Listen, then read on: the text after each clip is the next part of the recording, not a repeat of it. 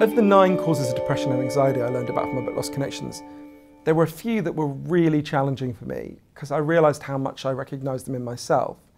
So one of the hardest, I have to tell you a story about something else first, but when I was in 2009 on Christmas Eve, it makes it even sadder that this story happened on Christmas Eve.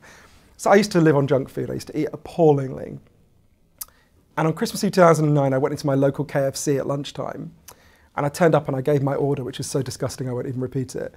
And the guy behind the counter said, "Oh, Johann, I'm so glad you're here. Wait a minute." I was like, okay.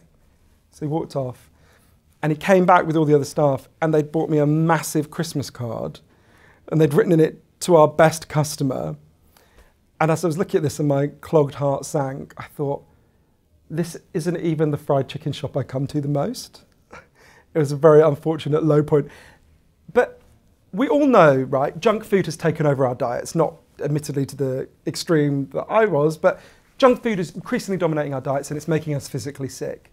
One of the things that really shocked me in the research is that there's really good evidence that something similar has happened with our minds, that our kind of junk values have taken over our minds and they've made us mentally sick. So for thousands of years now, philosophers have said, if you think life is about, money and status and showing off, you're going to feel terrible, right? From Confucius on down, people have been warning us that.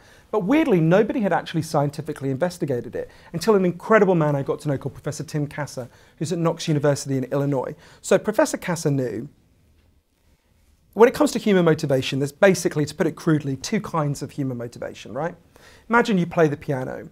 If you play the piano in the morning because you love it and it gives you joy, that's an intrinsic motivation. You're not doing it to get something out of it. You're just doing it because that thing gives you joy, right? Okay, now imagine you play the piano not because it gives you joy, but in a dive bar to pay the rent, or because your parents are really pressuring you to be a piano maestro, or I don't know, to impress a man, maybe some weird piano fetishist, right? That would be an extrinsic reason to play the piano. You're not doing it for the experience itself, you're doing it to get something out. You're doing it at one remove, you're doing it to get something out of the experience. Now, we're all a mixture of intrinsic and extrinsic values, obviously, and we change throughout our lives. But Professor Kasser discovered some really fascinating things. The first thing is, the more your life is dominated by extrinsic values, the more you're doing things not because you think they're important, but because of how you'll look to other people, how you'll seem on the outside, the more likely you are to become depressed and anxious. It's a quite significant effect. It's been found in 22 studies with depression and 14 studies with anxiety. Now, there are many reasons. I'll give you just one. One of the things we know is that something that's a real source of joy in human life, something that's really necessary, are what are called flow states, right? They're moments when you're doing something you really love. For me, it's writing. For someone else, it might be running. It's definitely not that for me. Or, whatever. When time seems to collapse, you're totally in the moment of what you're doing and you're flowing, right? Extreme extrinsic values massively disrupt your ability to get into flow states. If you imagine you're playing the piano. Imagine the guy's playing the piano for intrinsic reasons, right? Because it gives him joy. Now imagine suddenly he has to think, am I the best piano player in New York City today? Who's better than me? How are these people listening to me? How are they judging me? Am I going to get paid for this? You can see how it would jolt you out of the flow state, right? When you think extrinsically, you get jolted out of flow state.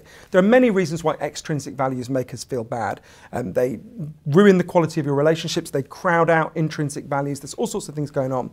But Professor Kasser has also shown that extrinsic values have been taking over our culture. We are becoming more and more dominated by these extrinsic values.